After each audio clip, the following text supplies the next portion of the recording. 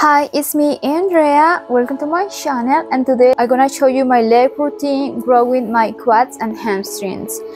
First exercise, I do jumps in a step. I try to do like jumps every time I work legs because I think that activate the muscles and also help you to do some cardio and burn some calories.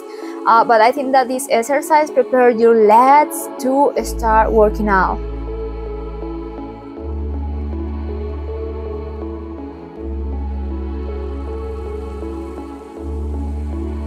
So the second exercise is walking lunges plus a squat, and this exercise is pretty complete. It's an exercise that is kind of hard. It's a long exercise, like you had to do lunges to the side and then you had to do a squat. Like today's routine, I do this like once in a while because it's pretty hard for the legs and I let my body like rest. But this is like my heavy and hard routine for legs. This exercise you can do with barbell, but also you can do it with dumbbells. Like if you do it with dumbbells, you also you also activate your muscles in your core and in your arms and your back.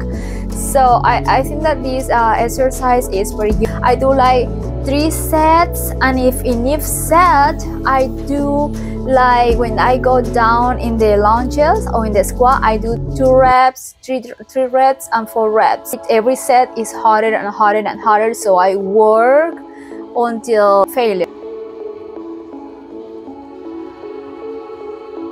The next exercise is in a squat machine. This also is kind of like heavy duty, like I work pretty heavy this.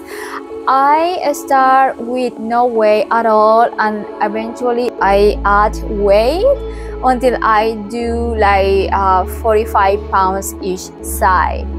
I don't put too much weight because also I try to don't hurt my back and are more focused in my legs. So what I do is like I try to go for less weight to more weight, and in that order I get tired and I hit my hamstring and my quads. So I do no weight at all, and then I put 25 and then I put 30 and then I get finally do with 45 pounds.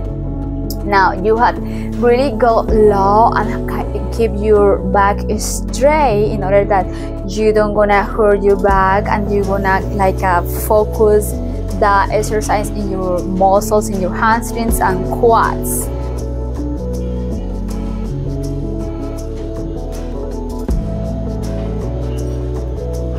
So next exercise is landline RDLs. This exercise is pretty good for your hamstrings and also your quads.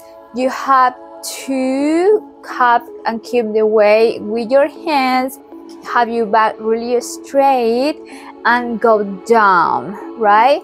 You're gonna feel how your hamstring activate every time you go down. You have tie your glutes every time you go up.